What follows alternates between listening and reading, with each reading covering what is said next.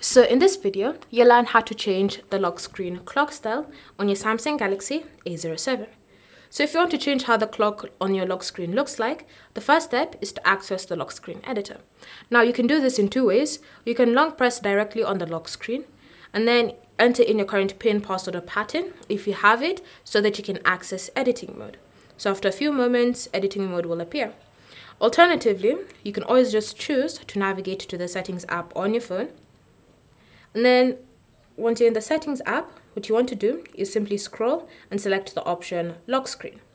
From lock screen, you're then going to look for edit lock screen and you're going to tap on it. This will still bring you to the lock screen editor. From here, you're then going to tap on the current clock style and you're going to switch from font and color to style. Next, swipe through the different options and choose the style that suits your preferences. So you'll see different options available. You'll have one that's a full date and time. You'll have an analog option. It's just different things that you can choose from. You'll also notice with the different styles that you select, they have handles. Now you can choose to use these handles to increase or decrease the size of the clock style, as well as just move them around on your screen. So just have fun customizing, and then you can also choose to customize the font and color.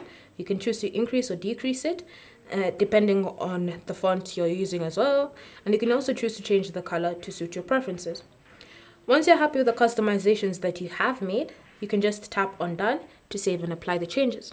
So now whenever you glance at the lock screen of your A07, you should be able to see the brand new clock style that you've successfully added.